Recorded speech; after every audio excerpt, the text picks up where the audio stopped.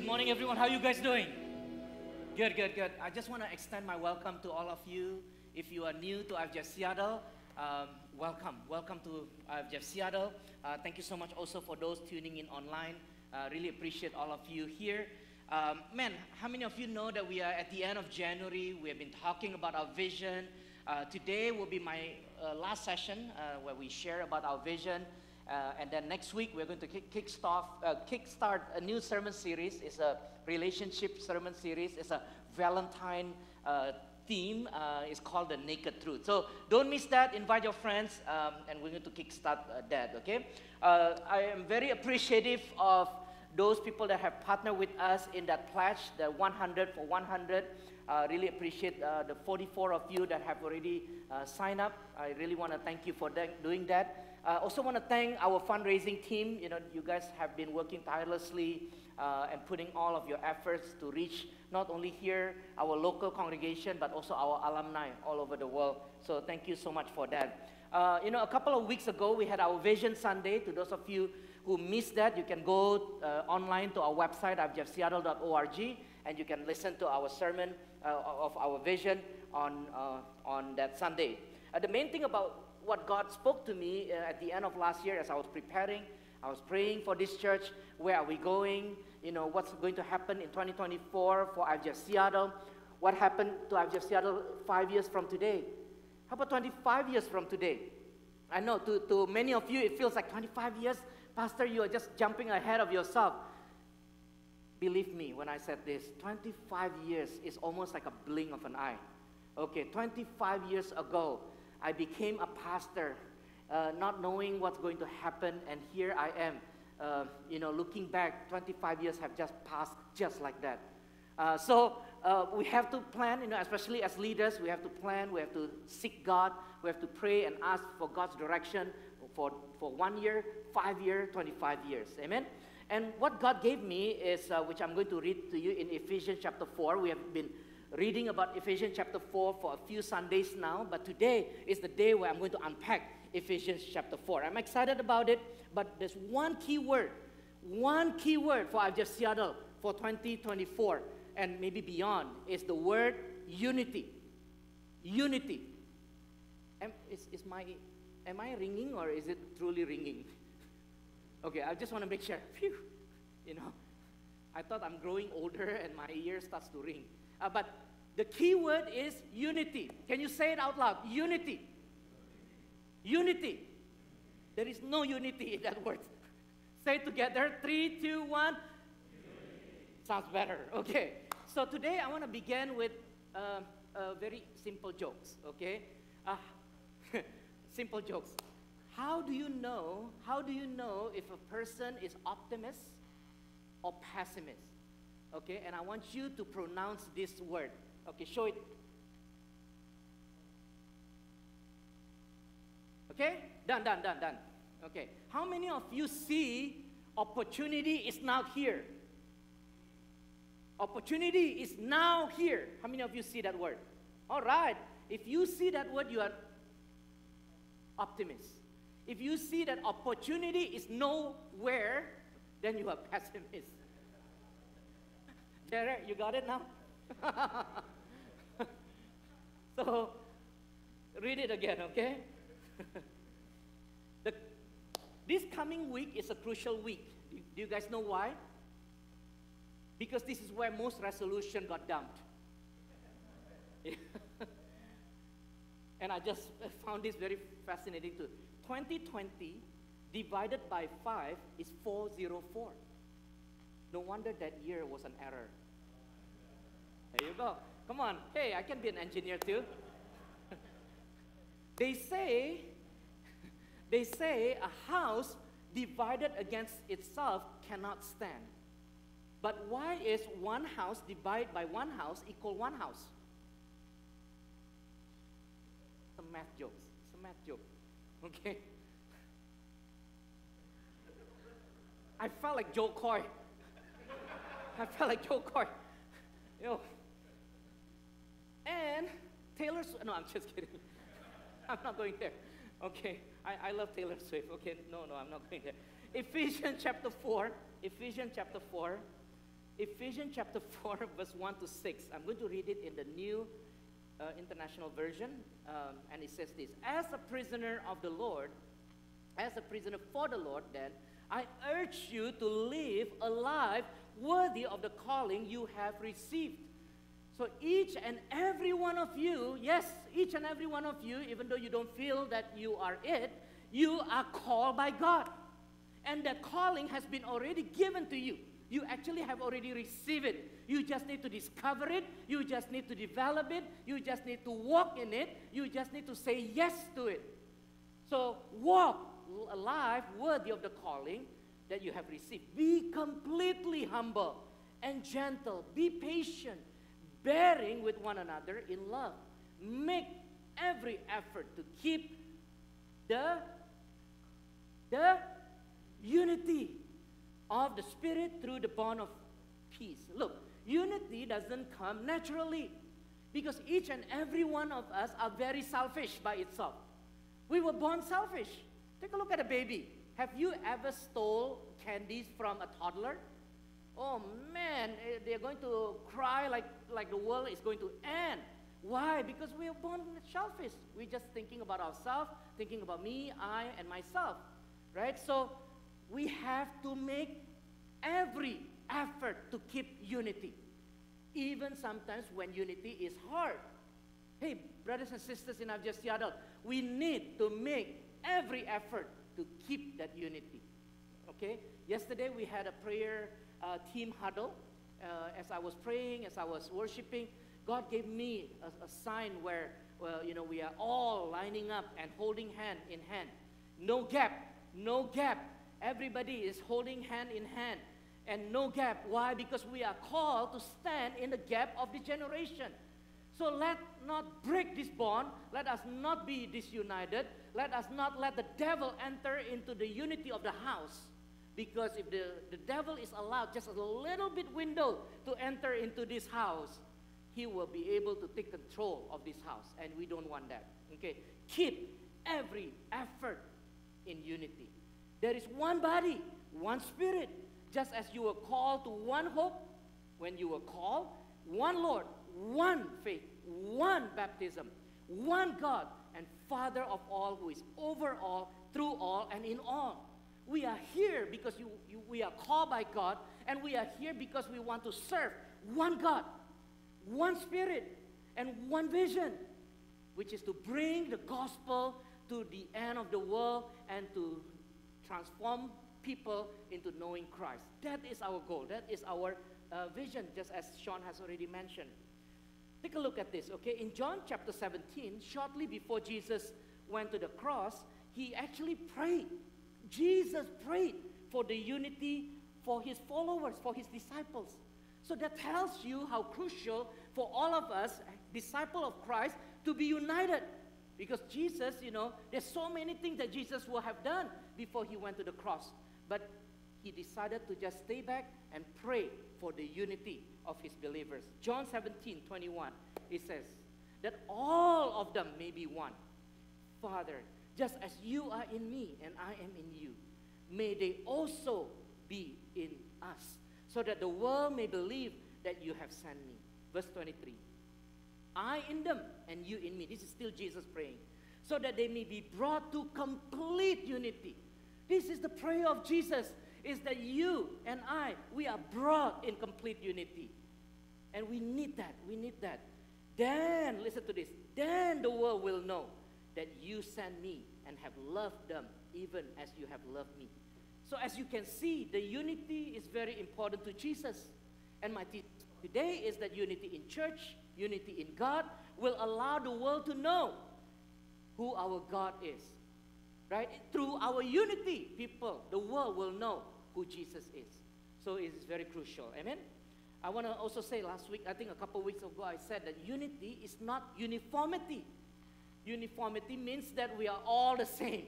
Everybody is the same, right? You look like me, then I can be united with you. You talk like me. You talk the same language as me, then I can be united with you. Oh yeah, if your color is like my color, then you can be united with me. Oh yeah, if you behave this certain way, then you can be united with me. No, unity is not uniformity. Actually, I posted this in my Instagram.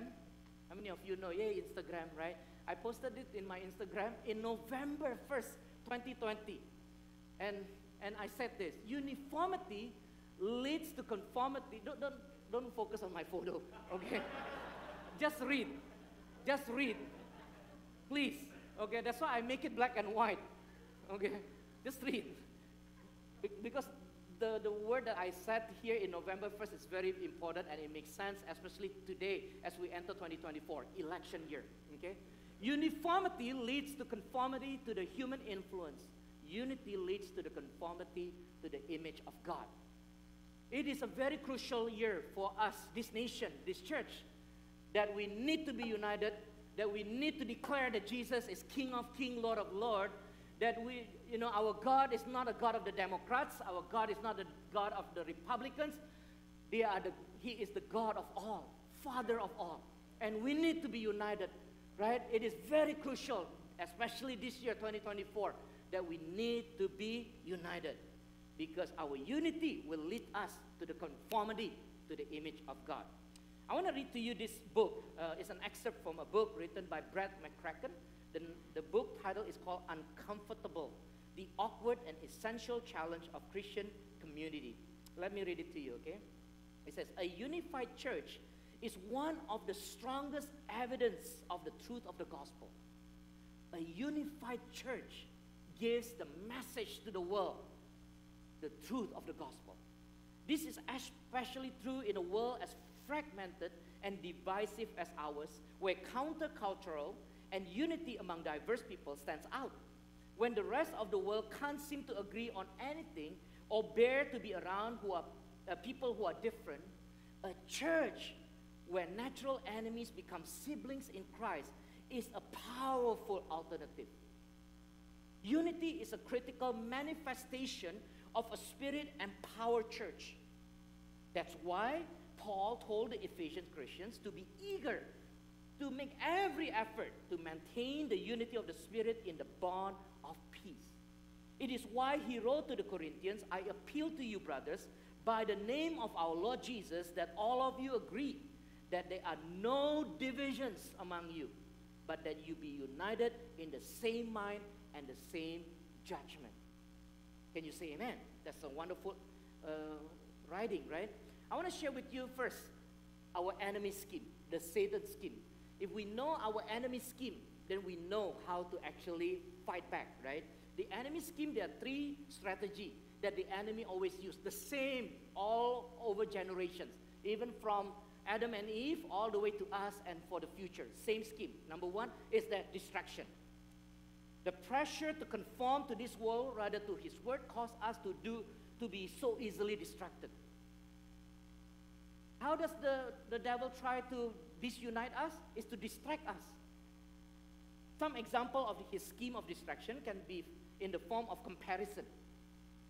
You are on social media so much and you compare your life to the posts of those people you followed, and then you are distracted, right? And then you tell your husband, you tell your wife, you tell your boyfriend, your girlfriend, why can't we be this post? Dude, those posts are not even real, okay? How many of you have ever seen a post where a husband and wife are fighting? You have never seen that. You only see, date night, #bless. You know? Yeah. It's like, my kids went to Harvard, #bless. I have never seen any parents like, my kids are so dumb. He got an F at school, #stupid. Believe me, they are those kids. Sorry, Asian parents. Okay, let's follow. Another one could be sending your friends, who are so much fun, playful, that you wasted so much time on unproductive, ungodly activities. How many of you have those friends? Distracting you. Finals is tomorrow, and then your friends say, it's okay, don't worry, we still have time. We can burn the midnight oil. It's only 10 p.m., let's just play. We come home at 2, you still have 4 hours to study. Then you get distracted. Or, another example is you are pulled to so many directions that you push what is necessary in the back burner. and you procrastinate. You chose to be busy on things that are not important, that you push what is actually important. That also can be a distraction. The subtle and powerful effect of distraction is real, but it's actually curable. It begins with personal resolve to recognize it and have the discipline to fight against it. I'm not a procrastinator, so I like to do things timely, and I don't like to wait till last minute. That's not me. I know some people say, that's just too lame, like, that's just me. I don't like to, like prepare my sermon like at midnight on Saturday night. I don't do that, okay? Because sometimes I need prayer, sometimes I need God to speak, and then if God don't speak at midnight on Saturday, I'll be doomed. Because I'm not a good public speaker, I need the Lord to speak. Because if the Lord doesn't speak, I don't speak. I'm like the, ventriloquist, okay? So number one, distraction. Number two is deception. The Bible said that the devil is the father of lies. John 8:44. The devil put thoughts in your mind, and you began to foster these thoughts in your mind. And now you have these preconceived ideas of your friends, of the people around you, of this church, of the leadership, of Pastor Irwan, about the leaders, about anybody.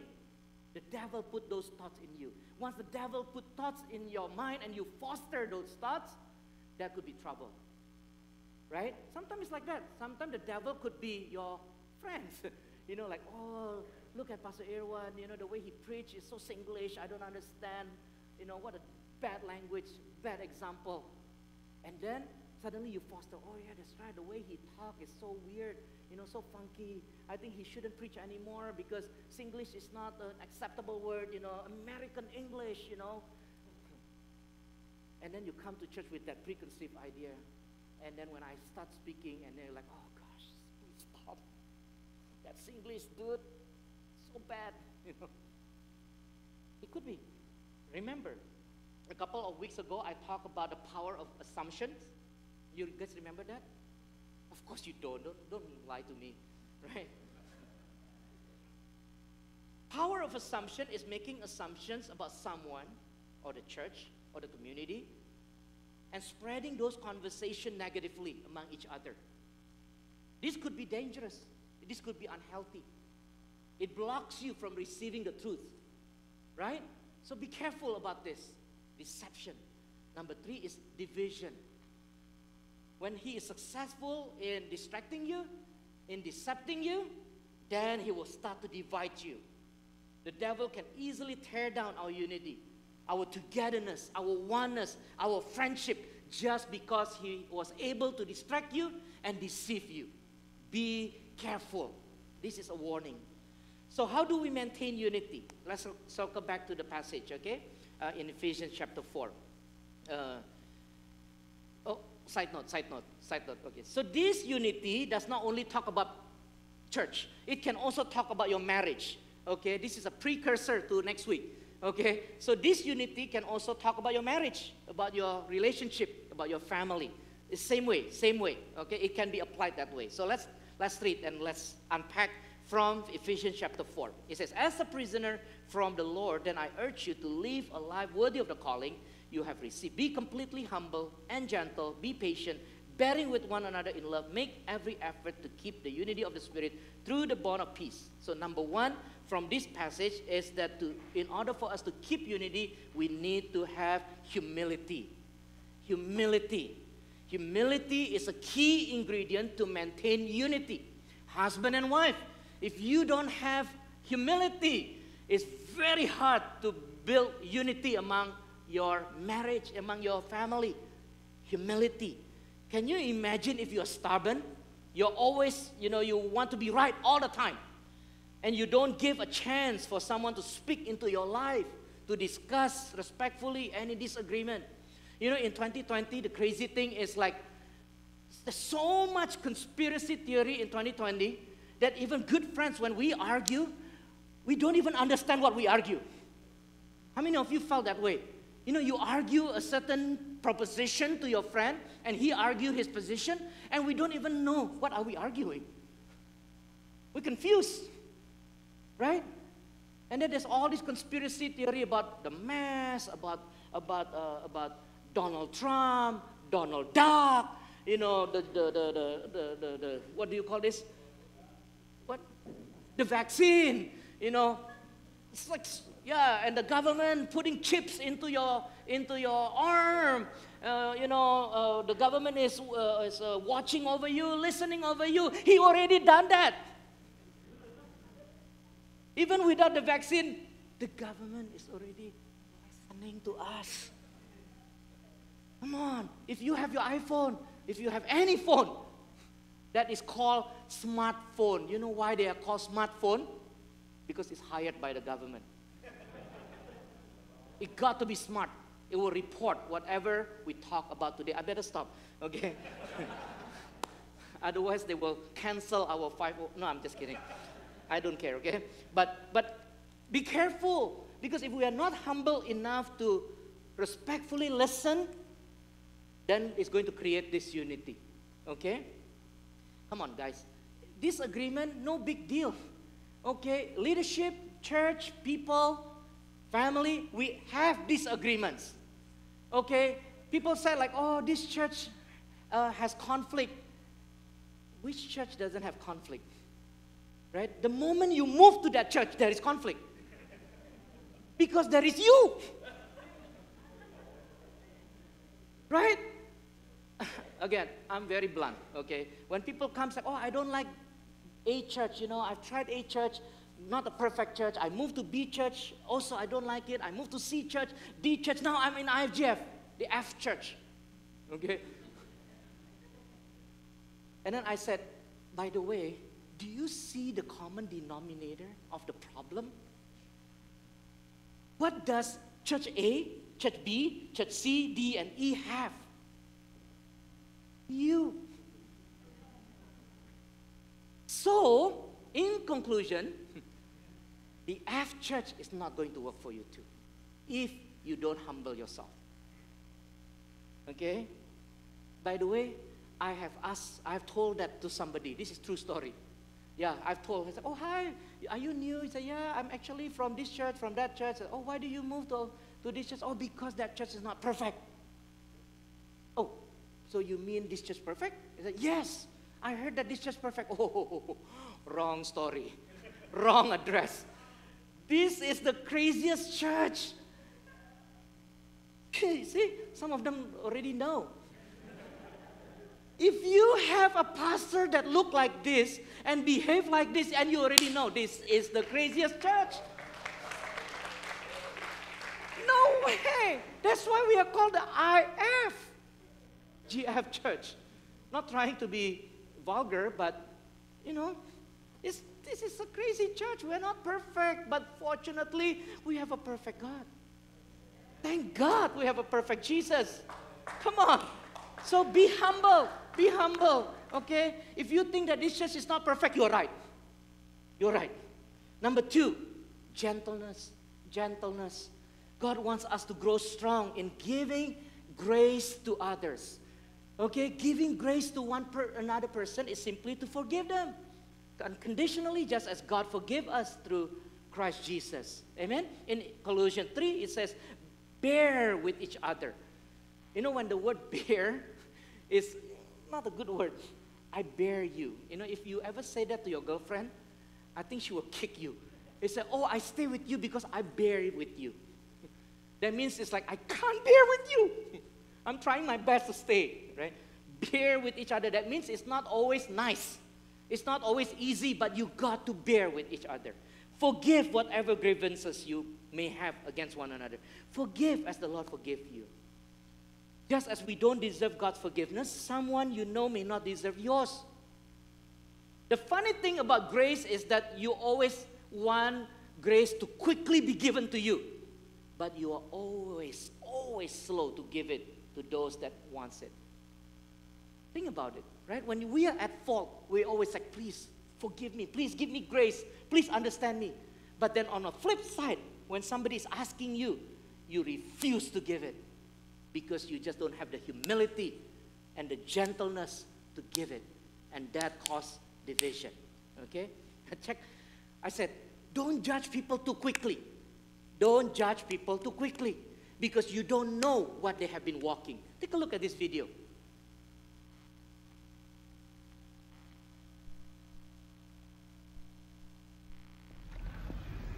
Hey, you got to get down. Come on.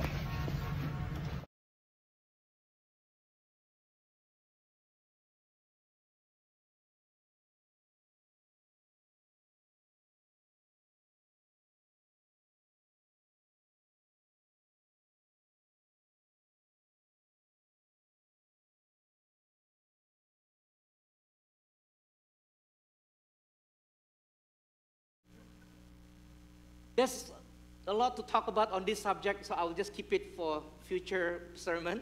But don't judge too quickly, okay? Number 3, be patient. Be patient. Every person is different. How we talk, how we respond, how we behave, react, think could be different. But that does not mean one is better than the other, right? We must be patient and try to put yourself in the shoes of that other person. Don't judge them too quickly, because you don't know what they are going through. There is an excerpt from another book, and it's written by Tamara Ecclestone, and it says this: don't talk about me until you have talked to me. Don't underestimate me until you have challenged me. Don't judge me until you know me. Number 4, bearing one another in love. Bearing one another in love does not mean that we just agree on everything your brothers and sisters do, even though it might lead them to destruction or death. Bearing one another must also have a component of the boldness to speak the truth in love. Okay? Speaking with respect and compassion, we must not shy away from God's truth. What do you call that? I lost the word. You know, this is a very common word being used now culturally, is that you must tolerate. That word, tolerate. Tolerate is not a virtue, guys. Tolerate is not a virtue. Tolerate means that I don't care. It's none of my business. Okay? Because if you love, you don't tolerate. For example, if I'm married to my wife and I love her very much, she loves, we love this relationship. And one day my wife said, hey, dear, honey, you love me so much, right? I said, yeah, I love you. He said, would you please tolerate if I start going and sleeping with other men every week? Oh, yes, honey, I love you. I tolerate you. Go. Isn't that weird?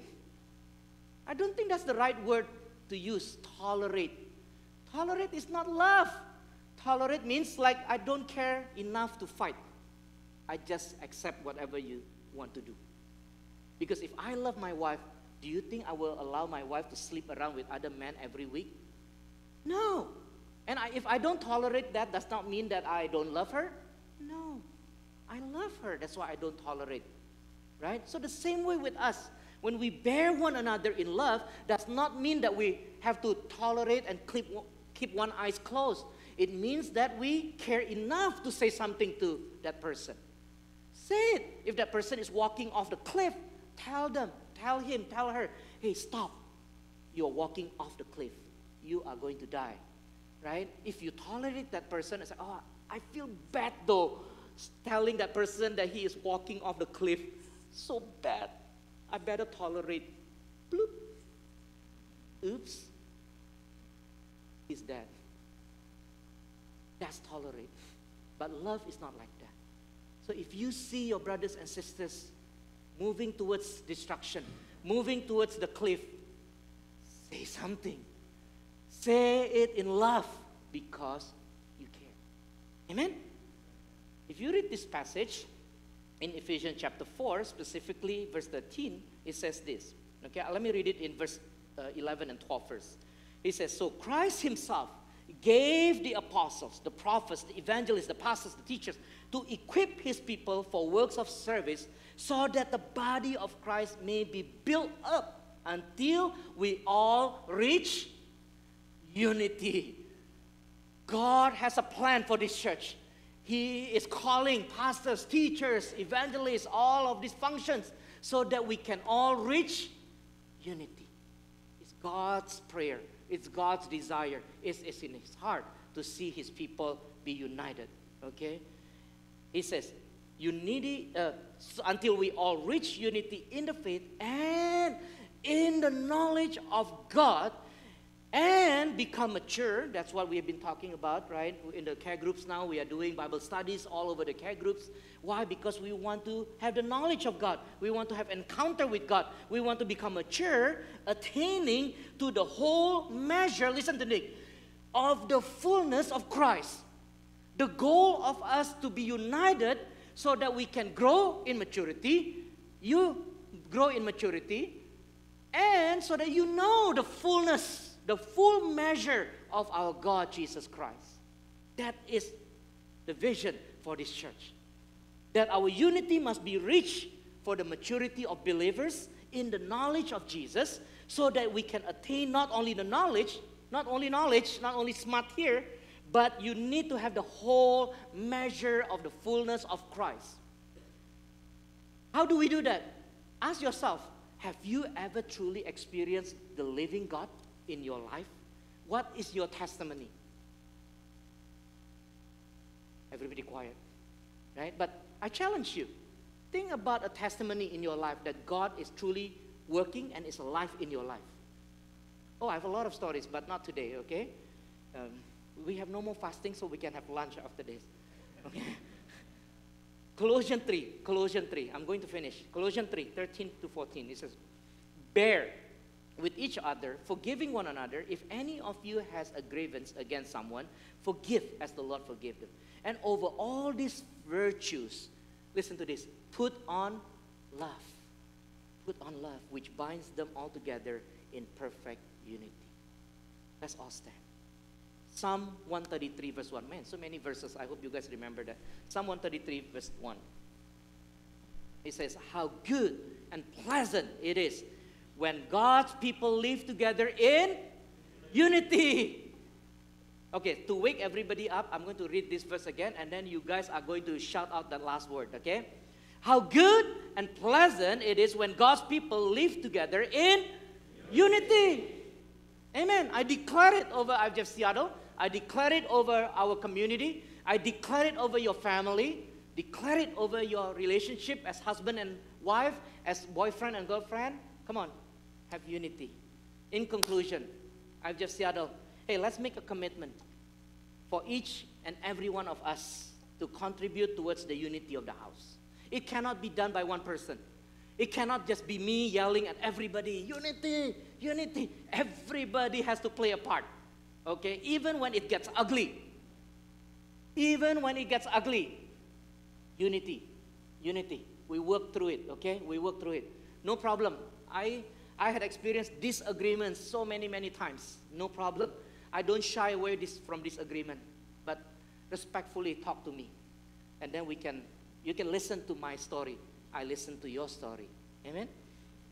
So that our unity can help others to know who our God is and to help us grow in our maturity so that we can attain the whole measure of the fullness of Christ. Amen.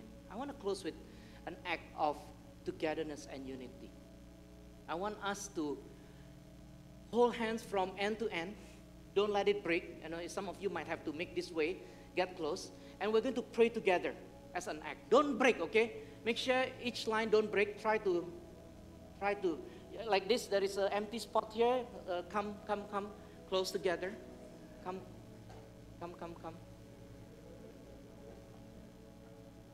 Wow. Okay, where's my, hold on. I need to do my Insta, you know.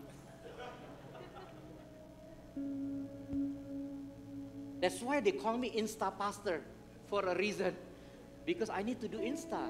You guys look beautiful, by the way.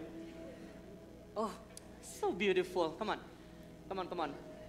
Pretend to be happy. Yes. Oh, yes. This is unity. Holding hand to hand, together and oneness. Come on, IFGF Seattle. Let's be united, okay? So that every one of us can grow in maturity, in the knowledge of God, and in the fullness of Christ. Amen. Let's pray. Heavenly Father, thank you so much. Thank you for the word of God, Father God. Thank you for giving that fresh revelation to your servant to share to this house. Father God, I speak and declare unity over this church. Yes, we are different. Yes, there are differences. Yes, we are not perfect. Yes, there will be conflicts. But yet, Father God, we are called to be one. Let there be oneness. Let there be togetherness. Let there be unity among brothers and sisters. So that in everything that we do, Father God, let us glorify your name. So that in our unity, the world will know who our Lord is, Jesus Christ. So that as we are united, we will grow in maturity, we will grow in the knowledge of God, and we will experience the full measure of Christ in our personal life. Unity, Father God. Thank you so much for this morning that we can be together in this place, love one another, bear with one another. Thank you so much, Lord, in Jesus' name. Let's all lift our hands up. Hallelujah, Lord Jesus. Let's lift our hands up, would you? Heavenly Father, I just want to pray for every individual in this room. Different people are going through different seasons of life. Let's not compare with one another. Because you might be in the fall season, and that person might be in the winter season. The other person might be in the summer season, and then yet here I am maybe in the spring season. We are in a different season. But God is a God of a constant God that is through different seasons. He is faithful. He is good. Oh, His mercy endures forever. Therefore, Father God, I pray and speak blessing over you, that the countenance of the Lord Jesus shall shine upon you, and the favor of God rests on you.